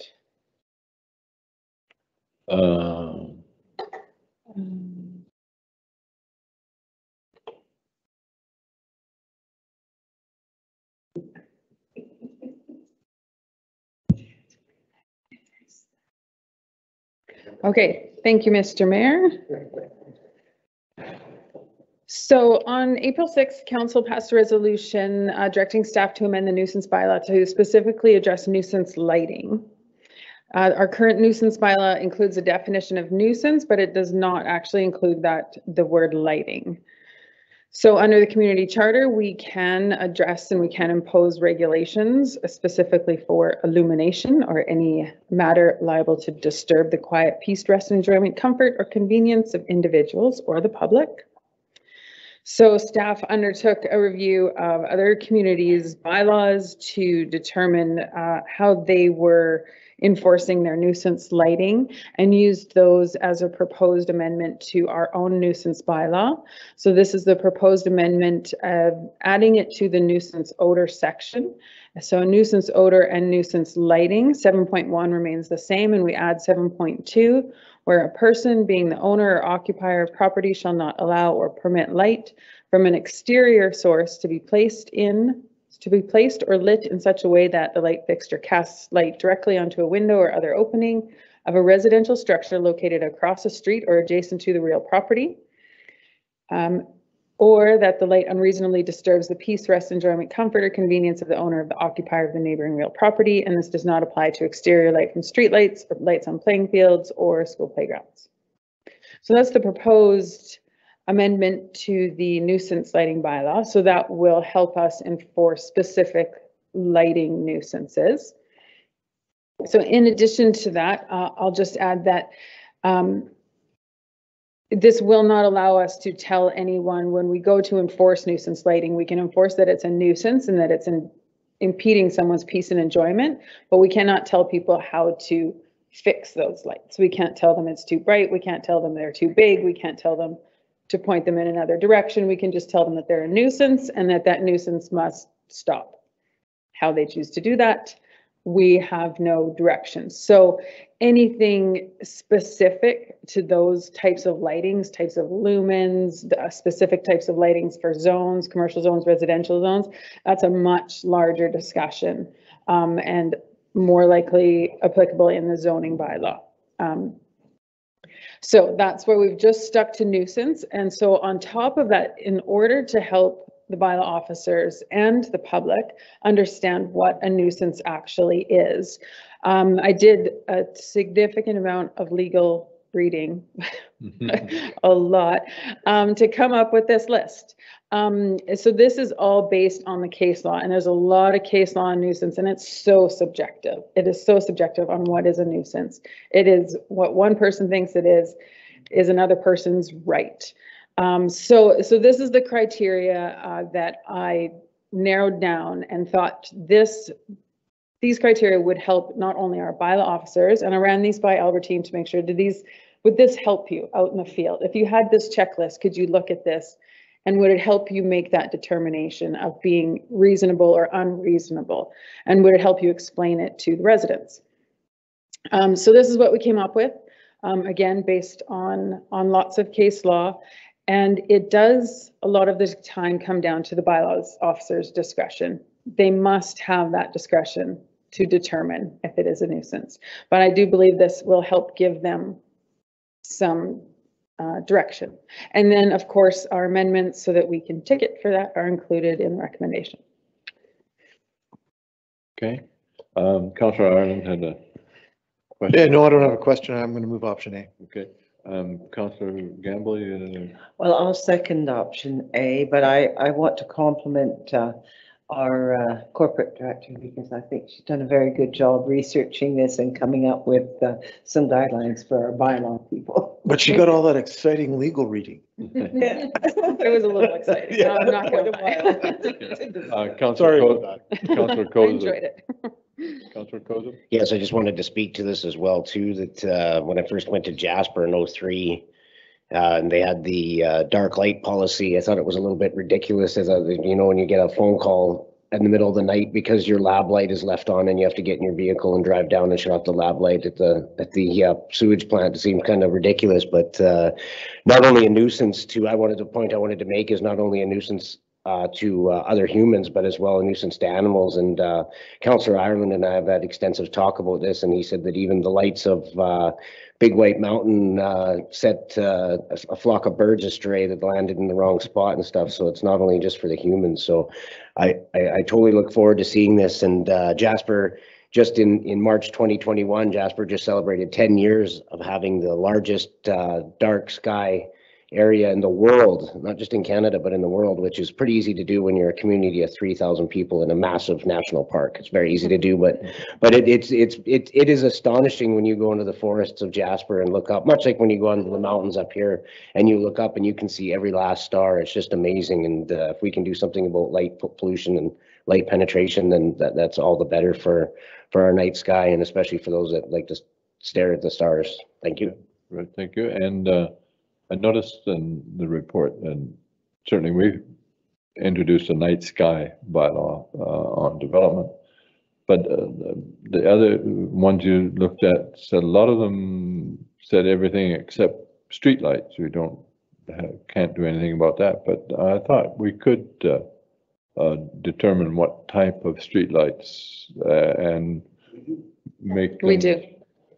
That's correct, yeah. That's through the subdivision and development servicing bylaw. So we monitor our own lights. This would be for any other lights that aren't ours. Our lights are governed by the subdivision bylaw. Okay. Ace Hardware would now fall under this bylaw, and we'll have a chat. All right. Those in favor? Opposed? Motion carries. Thank you. And, thank you. One more for me. Right. Protective proactive. Proactive bylaw enforcement. So this was, council discussed this at a strategy session and just following up on those Right. priorities that, that council established, which I don't have up on the screen. That's from the last one. So we came up and we have the 4 here, so please feel free to change or amend these if you like. But now that I have my full-time bylaw officer started yesterday, we'll get them up to speed hopefully by the end of the week, and we'll get out there and take on Airbnbs as number 1. And then we have our nuisance lighting and nuisance odor, illegal parking focused on areas that are of high public use. So that was our Oyama and Okanagan Center and high traffic areas. And then encroachments into public right of way that affect public access, I should say, or the environment, I believe. So that's what I had taken from the strategy session. Councillor Scarra moved and Councillor Reid second. And a comment? Go ahead. Just me being pedantic, but do we need pedantic? No, it's very me though. With the illegal Airbnbs, should we amend it to say illegal short-term rentals brackets Airbnb, i.e. Airbnbs, just to, I know they're on Kijiji and other places as well, but just to be. Short-term vacation rentals, I think is what we call them. Airbnb is the only one that actually does a little bit to mitigate. Yeah. VRBO, owner direct, which is a phone.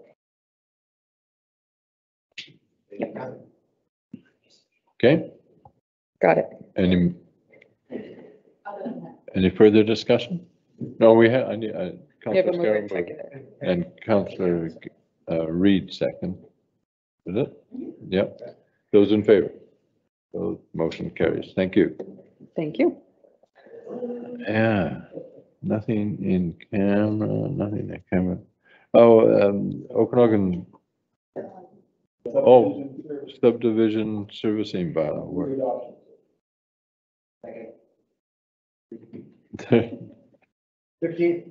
Yeah, no discussion. Moved and seconded. Those in favor? Why wouldn't be a good account? Opposed? Motion carries. Thank you. That's the end of the bylaws. And the Okanagan Basin Water Board report. I don't know if you have read it, but at this past meeting, we adopted a motion to give full voting power to Okanagan Nation Alliance representative at the Okanagan Basin Water Board, sort of in keeping with the UN Declaration of Rights of Indigenous Peoples, and it's going to come to the board as a request from the Okanagan Basin Water Board for ratification. The Okanagan Basin Water Board is made up of the 3 regional districts in the Okanagan, North, Central, and Boundary Similkameen, or Okanagan Similkameen. So this is not a formal request for this council to approve it. We'll get that from the Okanagan Basin Water Board, but certainly we had a very good presentation by the Okanagan Nation Alliance, the Tabasco, and with and remotely by the chief of the West Bank Band, Chris Derrickson, and they were pleased with our support, and I was sure that we would, and in time, support it. And so I thought I'd give you a heads up report that it will be coming to us as for discussion. And councillor items. I'll start with Councillor Reid. I have 3 things.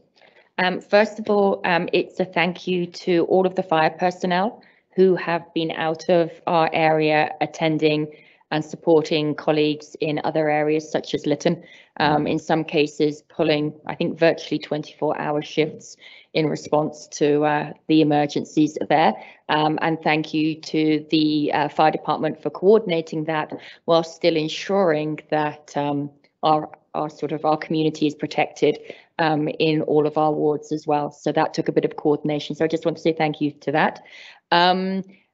This would be just I suppose a general question. I've had a couple of calls or discussions around the time frame for the development permit process.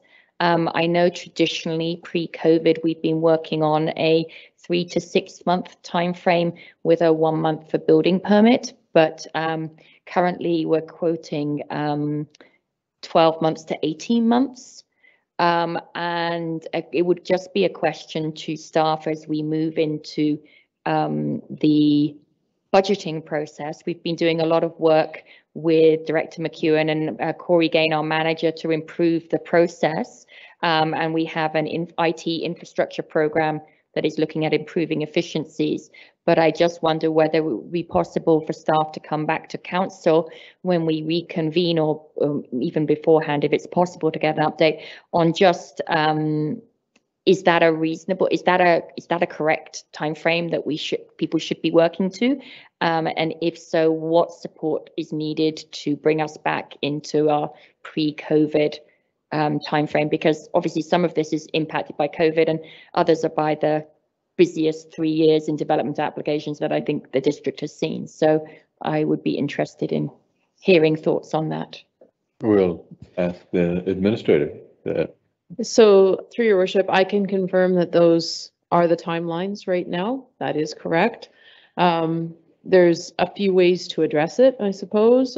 Certainly more staff can solve lots of things, except for the fact that it's not just more staff in planning, it's more staff in engineering, and then likely more staff in other areas, because we just can't continue to support more staff without adding to other staff areas like HR or clerks or things like that. So there's definitely additional supports that would be needed.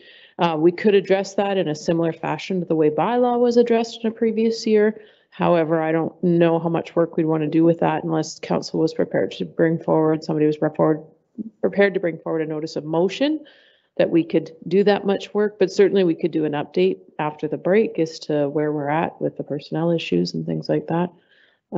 There are lots of influencing factors though, and that includes, everything from the level of regulation that council wants, or sending reports back multiple times certainly slows processes down. So, which is important obviously to the process, but it definitely impacts the timing of how things get back in front of council. So there's lots of pieces to it, and it's not just one angle or one piece. It's not just process, and it's not just staffing, and it's not just regulation, and there's a whole bunch of parts to it, but we can come back and talk to council about that some more. I think it might be something that, I know we talked about it earlier in the year about having possibly a strategy session with the planning team as well. It's like very much like we did with the bylaw team, to hear their thoughts and possible solutions. And so maybe we need more time on that in the next quarter. And my final point was to say, before we go to our summer break, thank you to all the district staff. I think as we get out of the pandemic, or we're heading out of the pandemic, everybody's looking forward, and I just would like to take this moment to look back and say thank you to staff. Sorry, I get quite emotional on this.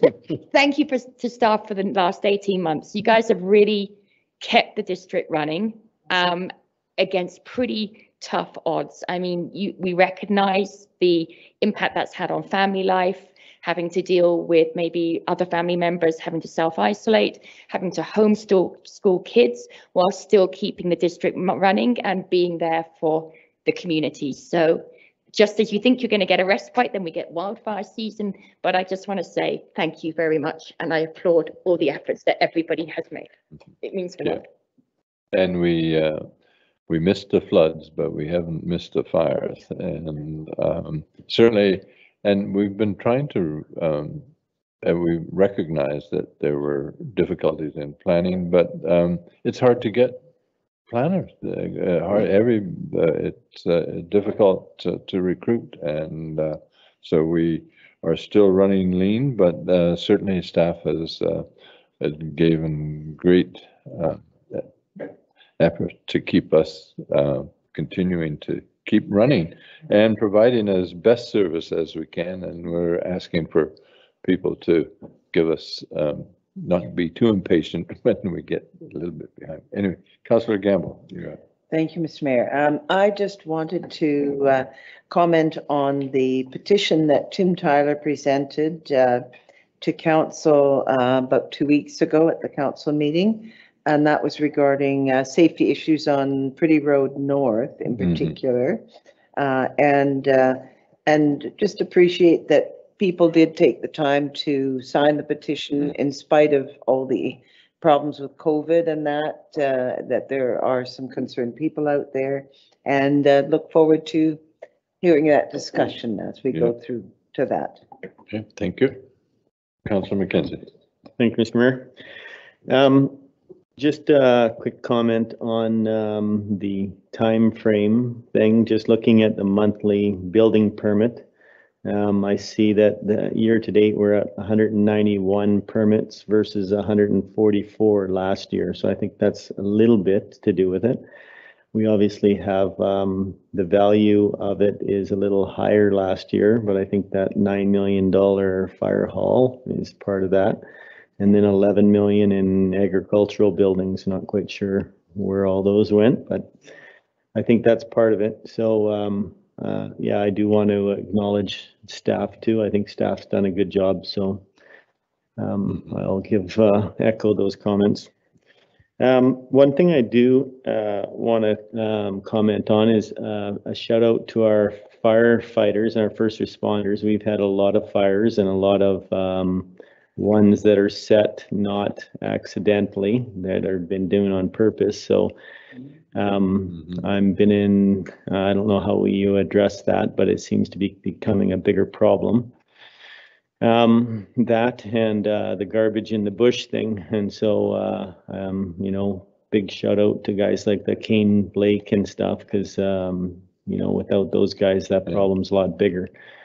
Clean forest. For clean forest, but also catching guys on fires as well. So I don't know what we have to do there, but definitely we need to step that one up.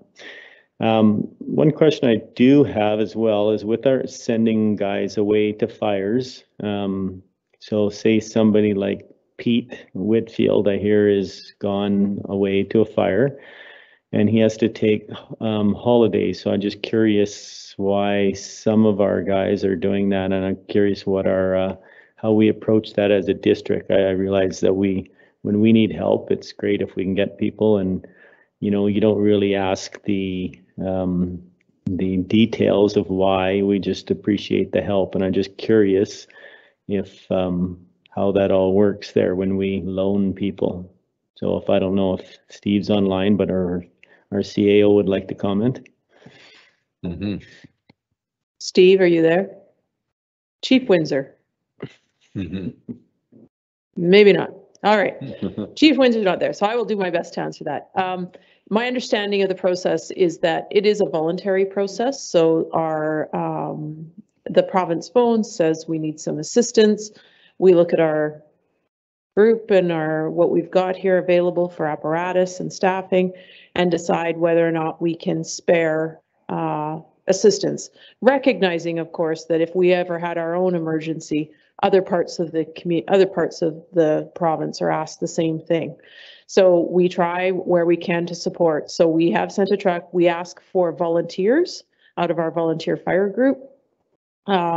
Our staff as well are covered under that volunteer fire group. So all of them, including staff, are asked if they would like to attend. Staff take vacation if they do want to go. So they take vacation from the district and then go, and they get paid separately through the province.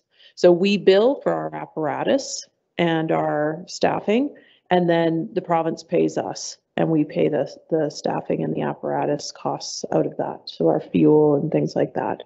Okay, no, thanks for that explanation. I just want to clarify that because it seems to be a question that I've been asked a couple times lately. So But other than that, yes, I think, all is pretty good out in Oyama. I haven't seen anything. It's getting a little busier now that people are figuring out that Wood Lake is safe to swim in again. We can't keep sending that out and having people show up in Okanagan Center and Cars Landing instead of Wood Lake. So, but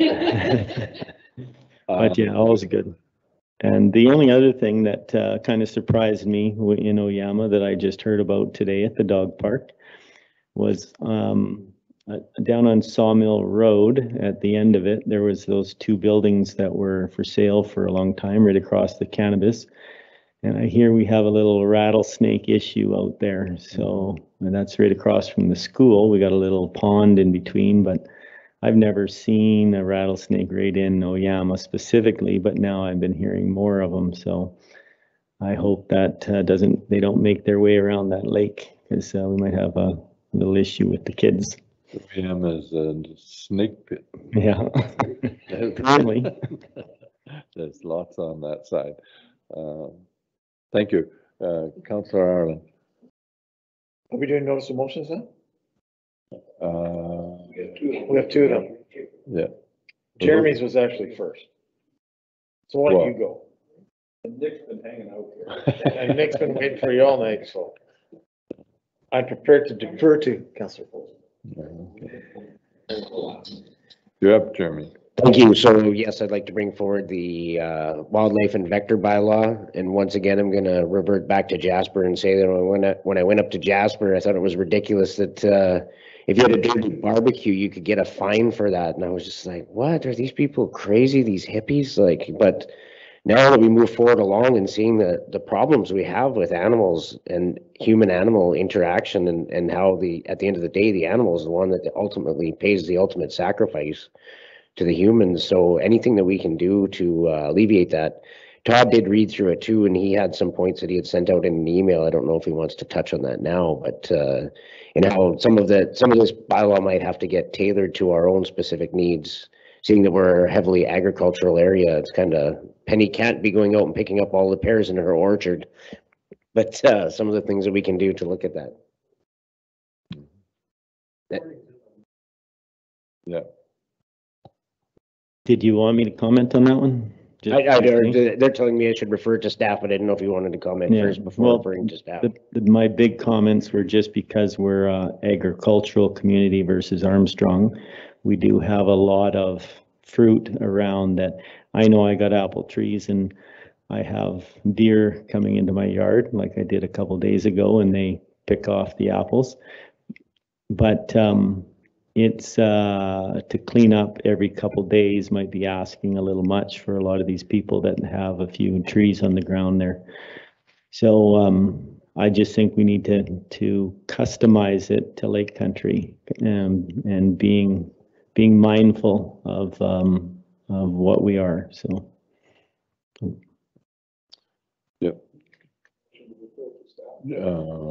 Councillor Reid, we hear from you. Thank you. I would echo those comments, and it's kind of implicit in the implementation, but I do also think what the report to council needs to consider the practicalities of implementing this bylaw. How are we going to enforce it, and what does that mean for the resourcing? Because I think there is definitely more education that can happen in the public, and that would come as part of this bylaw process, in terms of getting that information out there and allowing people to self-moderate. But also I think if we are putting a bylaw that has teeth and we want that to be used, then I think we also need to seriously consider the resources and how that bylaw would actually be monitored and followed up within the community. And I think given the discussions that that we've had about bylaw and the amount of pressure on there, in terms of responding to what we currently have on the books, I think I would be expecting to see an increase in staffing potentially in order to add this on as another layer on top of that, because without enforcement, I don't think we're going to see the compliance, and certainly at the beginning. Okay. Anybody else wish to comment? And I think the bylaw is like any other, a certain amount of self-policing. If you at least have a bylaw that says this is what you should do with your garbage and how you bear proof it or as best you can. If we don't have a bylaw that says that, then we can't really, neighbors can't talk to neighbors or whatever about getting rid of attractants. So, bylaw is useful in that way. Difficult to enforce, but at least it's there to enforce if it comes to it. So we can, I would certainly support a motion to introduce some wildlife bylaw.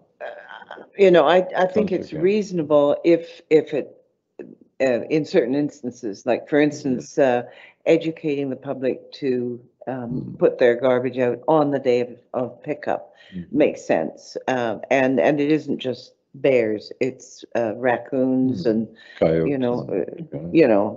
Animals that also can be a big nuisance. I mean, we never, ever saw raccoons in this area when I grew up here, and now you see them all the time. People introduced them. Yeah, well, and cute there's a pets. lot more garbage out. It's easily accessible. But I have to say, to expect an orchardist to pick up, that is ludicrous. It is ludicrous. It doesn't make any sense whatsoever. And many of the orchards are fenced in any case. I mean, bears can climb fences if they're hungry. Yeah, And if they're that hungry, if they're that thirsty, you're going to get bears in there. Because, that is the one time you might get a bear in the orchard when there's a drought. But that's about the only time I've ever heard of bears coming in much of the orchards, except parts of Oyama where they frequent. And they've been known to frequent them for many, many years, But yeah, that I just have to say that labor is the number one expense on a farm. And so to think you could add a huge new expense like that, no. I mean, you're not going to have that much food producing in that case. Okay. Anybody else? Councillor Kozub, your motion? So I'll move my motion forward then. I'll second it. Okay, which is? I'll move the motion forward that staff be directed to research and report back on implementing a wildlife and vector bylaw by Jeremy G. Kozub. Yeah, thank you. Thank you. I'll still second it. Opposed? Motion carried. Thank you. All in favor? All right. And now, Councillor Ireland. Staff be directed to provide options for amending the building regulation bylaw. You should just leave it on the whole time. Now I've lost it. See you, Nick. Nick, where are you going? Where the hell are you going? We're not done Okay, yet. Bill. Staff be directed to provide options for amending the building regulation bylaw to ensure step back retaining walls are required to include plantings and screenings. And we've talked about this several times. Lorena, Jamie, you're up. Yeah, thank you very much, Mr. Mayor and members of council. Just to add a consideration for council on this one, you may want to also, it might be prudent to align review of our zoning bylaw, which also deals with some landscape buffers and setbacks on retaining wall regulations. And we could do those two concurrently so they speak to each other. That might be an appropriate addition if you'd like to consider that. I'm perfectly fine with that. Always add to staff. I spent the work. day in Wilden, and I strongly recommend that the guys from Lakestone maybe take a drive through Wilden and see what they've done in terms of plantings and screenings and quite an attractive neighborhood.